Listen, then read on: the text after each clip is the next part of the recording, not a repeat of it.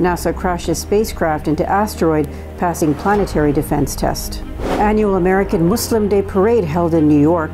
Anxious and determined, young protesters demand climate action. Israel closes Hebron's Ibrahimi Mosque. Hundreds of human remains belonging to Muslims found at excavation in Spain's Granada. Starvation looms, over 1 million people displaced by Burma violence.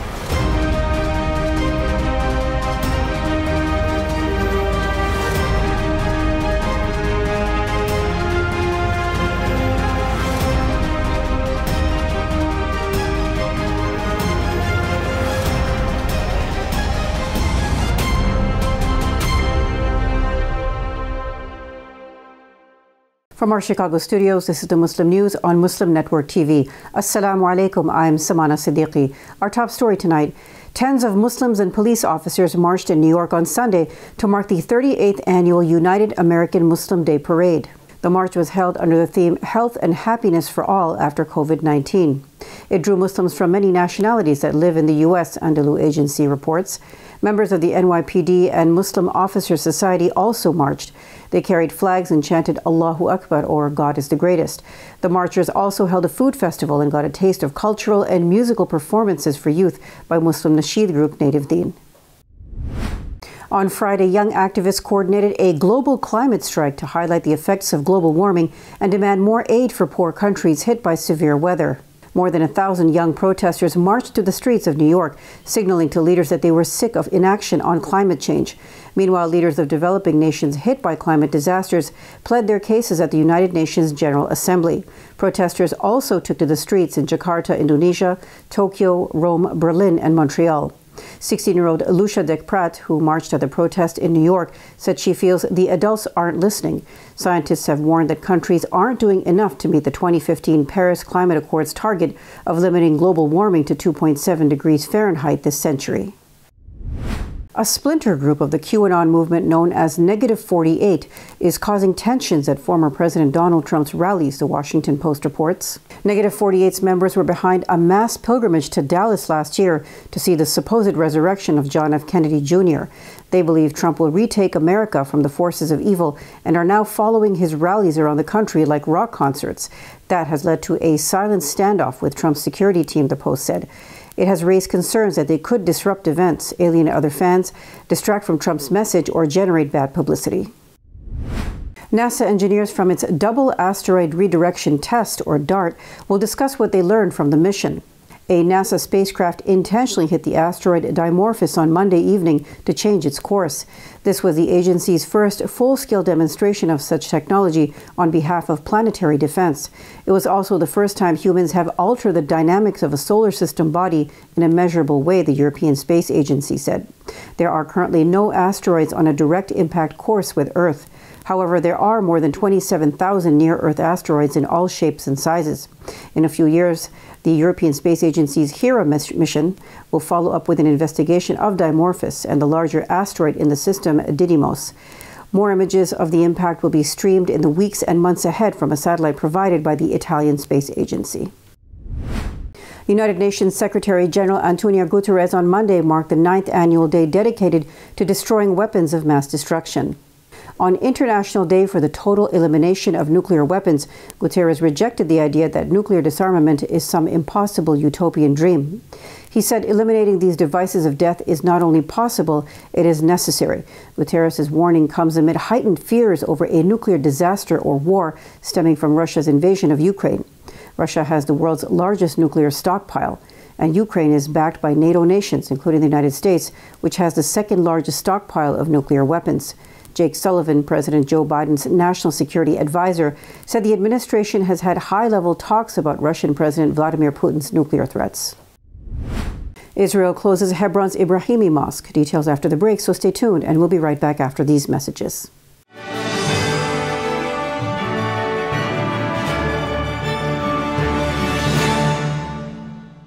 A free 3-minute online chat can give you the personalized tips you need to start boosting your retirement savings today.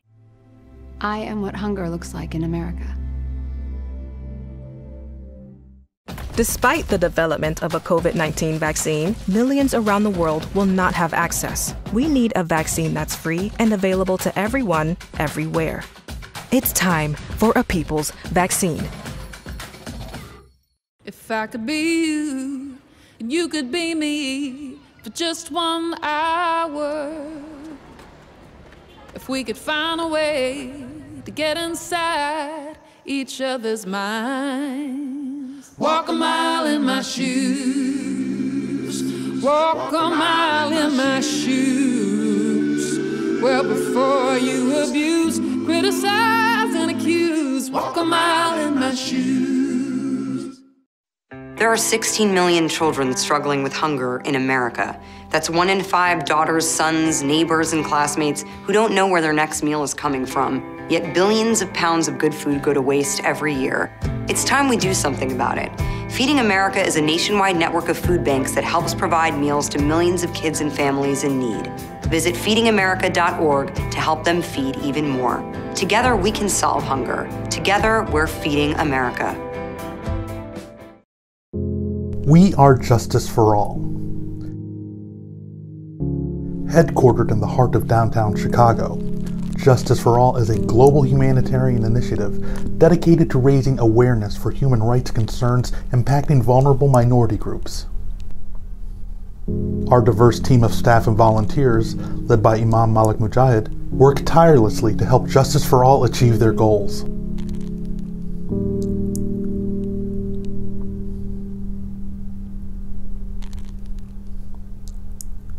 We promote policies that protect religious freedom, address the root causes of mass displacement, and recognize the plight of refugees and forced migrants.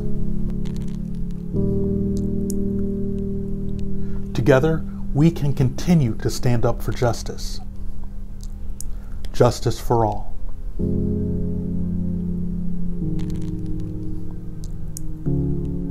Assalamu alaikum. This is Imam Malik Mujahid. Let's stand with those who stand with us. I'm talking about Nadine Maenza. For 2 years in a row, Nadine Maenza, as chair, led USCIRF to ask the US government to sanction India and declare it is a country of particular concern.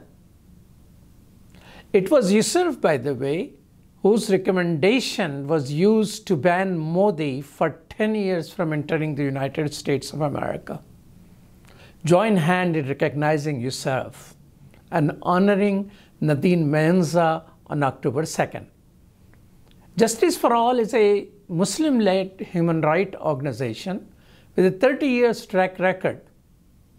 You have heard of name Burma Task Force? That's Justice for All.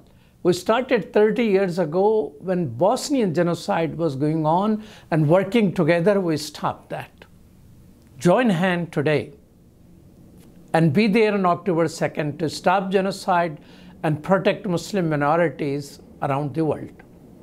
Scan this code on the screen to register or visit justiceforall.org/VA. Assalamu alaikum.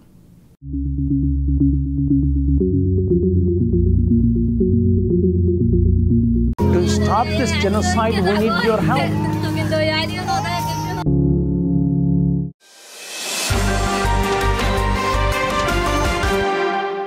Welcome back.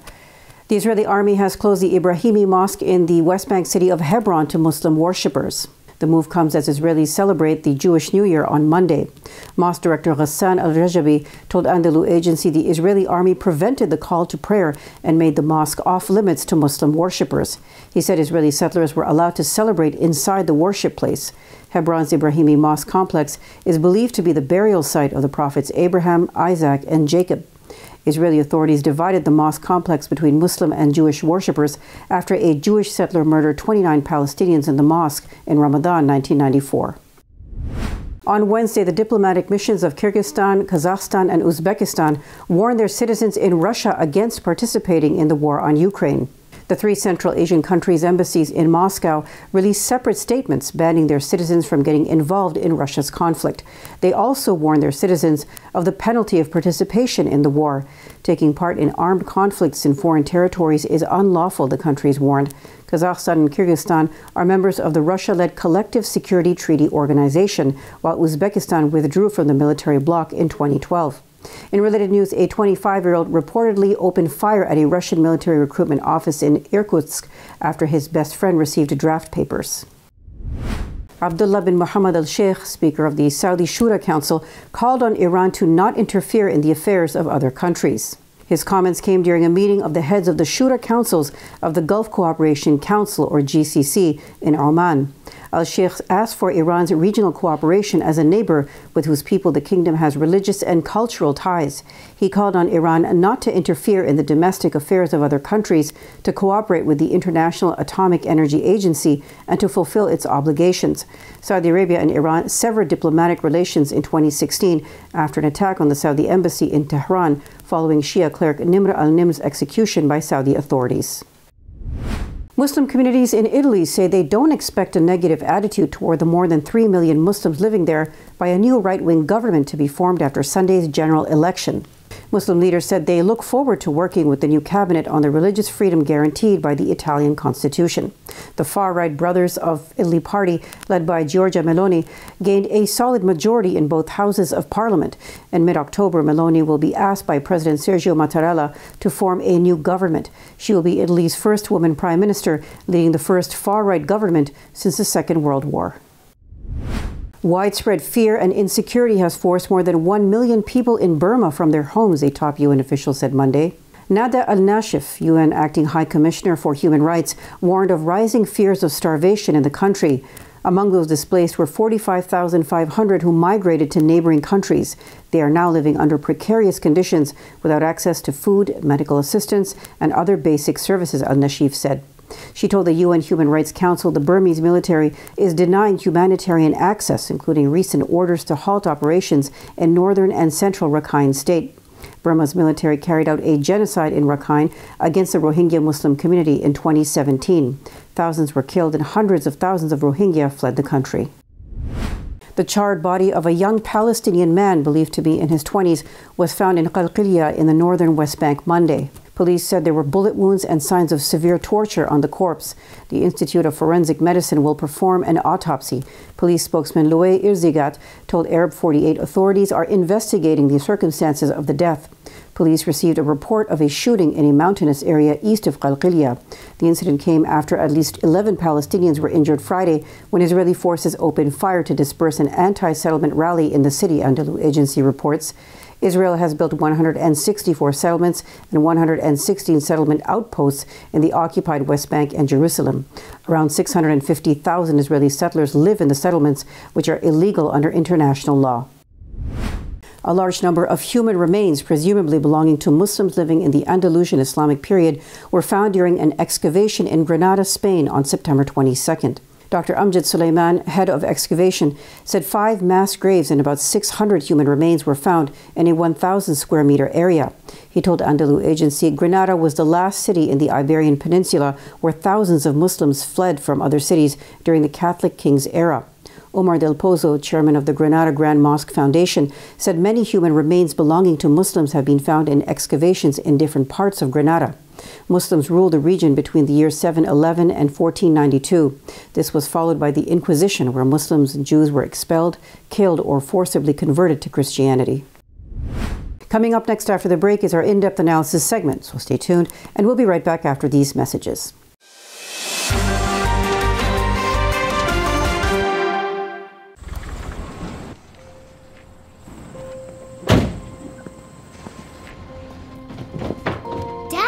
They took over my bedroom. Come on, come on. Okay, Dad. 1, 2, 3. Dad!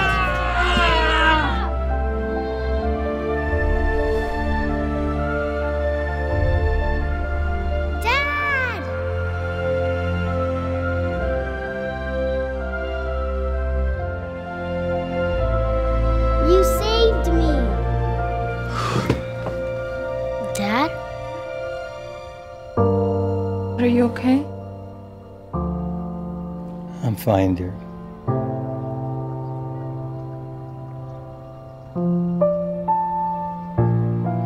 Your hero needs you now, and AARP is here to help. Find the care guides you need at aarp.org/caregiving. Assalamu alaikum! I love Adam's world because it makes me learn in a fun way. That Adam has a green face and orange hair. I like this song. I like how Adam sings. I like Adam's world because it makes me happy.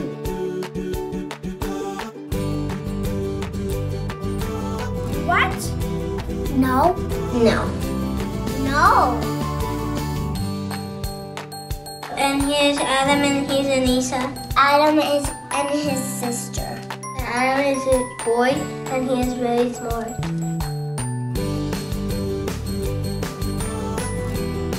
Download the new Adam's World app at adamsworldapp.com and let's help tomorrow's Muslims today. Assalamu alaikum. This is Abdul Malik Mujahid. Muslims get bombarded with negative news, so good things which we do remain unknown. For example, do you know that Muslim Americans helped stop the genocide in Bosnia? Recently, Muslim Americans defeated Apple, Coca-Cola, Nike, and their lobbies to get a law passed through Congress about Uyghurs. Do you also know that it were Muslim Americans who work hard and smart to block Modi from entering the United States for 10 years? Yes, Alhamdulillah. All of that is your credit. Let's keep doing the good thing. Alhamdulillah, 3 achievers of our community are coming to Chicago to help strengthen Justice for All. Justice for All is a human rights organization run by Muslims based in Chicago. We will honor Arsalan Suleiman, a young person raised in our communities who filed a lawsuit on Burma because of the Rohingya genocide. We'll also honor Ambassador Rashad Hussain, raised in our communities, married in Chicago, and who is now the ambassador at large for international religious freedom. In addition, we will honor the latest commissioner of USERF, Imam Muhammad Majid, for his relentless support for Burma Task Force. Please join me. Let's come together on October 9th in Chicago. Scan this code to register or visit justiceforall.org/Chicago. Assalamu alaikum.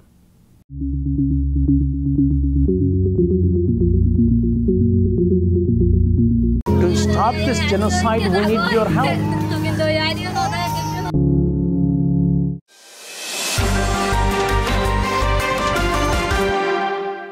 Welcome back. According to researchers at Case Western Reserve University School of Medicine, children who were infected with COVID-19 show a substantially higher risk of developing type 1 diabetes. The lead author of the study is going to join Edward Ahmed Mitchell for a detailed conversation. Over to you, Edward. Thank you, Samana. And now we move to a discussion of some very disturbing news about the state of our youth, their health, and what COVID-19 might be doing to cause an increase in diabetes among young people. Very disturbing news. To discuss this, to learn more, we're very happy to welcome our guest, Dr. Pamela Davis. Dr. Davis is the Arline H. and Curtis F. Gavin Research Professor at the School of Medicine, and she is a professor at the Center for Community Health Integration, School of Medicine as well. Many of you may know her already. She's a renowned physician and medical researcher, and she became the Dean of the School of Medicine and Senior Vice President for Medical Affairs at Case Western Reserve University. I could go on, but that's a bit of a taste of Dr. Davis's expertise and background. Dr. Davis, thank you so much for joining us today. How are you? Thank you for having me. A pleasure, a pleasure. So first, we're here to discuss, this apparent rise in diabetes that has some connection to COVID-19. Can you start by just telling us what's the normal impact, quote unquote, that diabetes has on young people in America? Like pre-COVID-19, what kind of rate were we seeing of diabetes among youth? Well, I think type 1 diabetes or juvenile diabetes occurs in maybe 1 in 10,000 children. It is a serious disease. It is a lifelong disease, and it has to do with the failure of the pancreas to make the hormone insulin. And what insulin does is it helps you handle sugar in your body. If you don't make enough insulin, you have too much sugar in your blood. This can come out through your urine and dehydrate you. And this causes metabolic disturbances, which if left unchecked can kill you. So it is a very serious disease. It is caused, it is thought, by an autoimmune phenomenon. That is, antibodies in your body attack the cells in the pancreas that make insulin. So destroying them and destroying their ability to make insulin. So this is a disease that is caused by an immune phenomenon in the body itself. That's what made us look at COVID, at the aftermath of COVID with respect to diabetes, because there are many reports in the literature now that COVID incites antibodies that cross-react with our own bodies. And we were concerned that if that was one of the impacts of COVID, that in fact, the rate of new diagnoses of type 1 diabetes might go up. And that's what we found. So, Dr. Davis, can you tell us more about why that is? How exactly COVID-19 led to this rise in diabetes? And is it accurate that it's a 72% rise in reported diabetes cases among young people? Can you tell us more about those numbers and why exactly this happened? Yes, there's a certain number of children who get diabetes every month, every year. We found that rate went up by about 72% in those 0 to 18 years of age. We divided the group into those 0 to 9 and 10 to 18. And one of the reasons that we did that is, although we have great confidence in the physicians who are putting these diagnoses into the medical records, sometimes it's hard to tell type 1 diabetes from type 2 diabetes. Type 2 diabetes used to be called adult onset diabetes, but now we've recognized that some of it comes on in the teenage years, but it's rare below the age of 12. So in the group of 0 to 9, the increase in the diabetes in 0 to 9 is almost surely type 1, is almost surely that autoimmune type of diabetes. But there's also an increase in the 10 to 18-year-olds. And our group is following up by trying to look at type 2 diabetes, both in children and in adults. Understood. Now, next question, is this a permanent condition once people are getting it through COVID, just like with type 1 normally? Is it that it's a permanent condition, or is it something that's a short-term phenomenon? We believe it is permanent. So I guess that begs the question, is there anything that can be done to protect people who have not yet gotten COVID from having this outcome, or is it just, not to say a crapshoot, but is there anything that can be done short of just don't get COVID? Well, it's difficult not to get COVID these days, but I would certainly advise doing everything possible. Only a few children have been immunized against COVID, and I would urge that. And now that there's the opportunity to immunize children, and there's an opportunity to immunize against the Omicron variant that's prevalent right now, I would do that. I would also advise the masks. I would advise distancing from people that you know are sick. And I would advise masking and making sure that you don't go close to people who are sick. And that's especially true for families in which there is a family history of type 1 diabetes. I think that parents should be on the alert for the 6 month, at least the 6 month period after COVID strikes their child, for child becoming frequently thirsty, the child going to the bathroom a great deal, urinating a great deal, and the child starting to get hungry a lot. Those are the classic symptoms of diabetes. And if the child starts to be lethargic or smell fruity, it's an emergency. Get them to the emergency room. But this is a rare thing. I do want to emphasize that. We're talking about 2 in 10,000. But if it's your child, it's 100%. Absolutely. Now, let me ask you this once, and again, I know you've done the research phase, but if someone contracts COVID, right, and they begin to show like mild symptoms of this beginning, is there any way to intercede at that point? Or is it just a matter of trying to catch it so that you can prepare for what's coming and make sure they know how to handle and treat diabetes? Well, I believe it's mostly prepare for what's coming. There's a great deal of research work going on in terms of intervention and delaying the onset of type 1 diabetes. So I think it would be prudent to go to the doctor and particularly to a pediatric endocrinologist as quickly as possible to see at what stage you are and what might be able to be done. Doctor, since I have you, I have to ask you, so for diabetes in general with young people, are we also seeing a rise in cases of diabetes type 2 just because of the diet of kids? Is there anything that parents might be thinking, all right, my kids are vaccinated, I'm not worried about that, but do they need to be thinking about, protecting their kids from that other form of diabetes? Anything that you want to advise there since we've got you here? Oh, gee, I think it's very important to control the body weight, particularly in the adolescents. Sometimes when children, you get out from mom's cooking and start buying snacks on their own and drinking soda pop, it's difficult to control what the child eats, but a big effort needs to be made to control the body weight. It is probably the leading cause of type 2 diabetes in children. And if you can keep your child at a normal body weight, the parents who can keep their children from drinking soda, sugared sodas, are way ahead of the game. And if you can keep them from the salty but high calorie, empty calorie snacks, that's a good thing.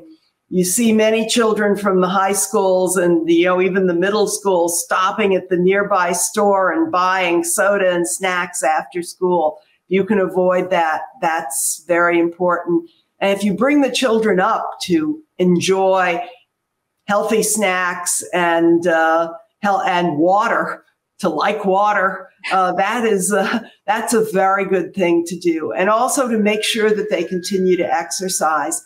We all take a deep breath when we see that so many schools, to save money, have reduced their athletic programs and their gym classes and their physical exercise during the day. Maybe there are things that parents can do to encourage that physical activity to help control the weight. Understood. Thank you for asking that, because it's really very important and it's a scourge these days. We do not want to see this get worse. Absolutely. As you said, it's a lifelong illness. There is no cure for it, for the type 1, I understand. So once you have it, that's a scary thing. Well, last question, now that I think about it, is there potential for one day there to be some sort of way to treat or cure either one of these forms of diabetes? I know there's not now, but is there any hope in the pipeline, anything in terms of cutting edge research that might indicate hope in the future? I do think there's cutting edge research. There are studies growing pancreatic islets in culture. So those cells that make insulin, they grow them in culture, and there are a lot of studies to figure out how to transplant them into the body so that it can make insulin, and it can make insulin in response to the appropriate signals, so that when your blood sugar goes up, you put out a little bit more insulin. You would like that control to be there. That would be a wonderful thing. I think there are going to be ways of manipulating the immune system even once the process has started.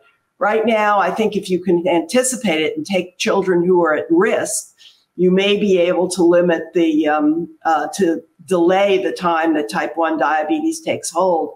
But I think there are ways coming down the pike to, even once you see the signs, to prevent it or to abort the destruction, if at all possible.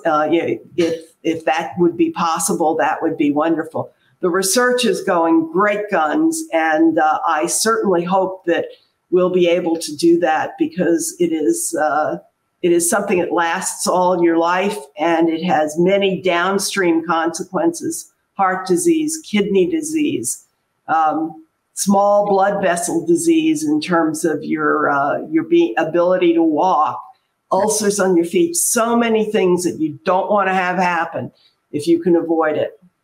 Absolutely. Well, we hope that research will bear fruit, God willing. But in the meantime, it's still not something you just want to rest on and hope. You want to try to avoid this problem if you can, whether it's from COVID or from what you're eating. So, Dr. Davis, I want to thank you so much for sharing this information with us, with our viewers. We hope it's a benefit to everyone. And we look forward to having you back on, hopefully to discuss more positive news about the struggle to keep people healthy and to treat people. We would certainly love to be able to do that. And thank you for giving me the opportunity. I wish your readers, your viewers, excellent health. Thank you so much, Dr. Davis. We appreciate it. Have a great day. Bye-bye. Thank you, Dr. Davis. And we'll send it back to you, Samana. Thank you. That's all from our Chicago studios tonight. Thank you for tuning in. You can find previous episodes and more on our YouTube or Facebook. For more content, keep watching Muslim Network TV or visit muslimnetwork.tv. Salam and good night.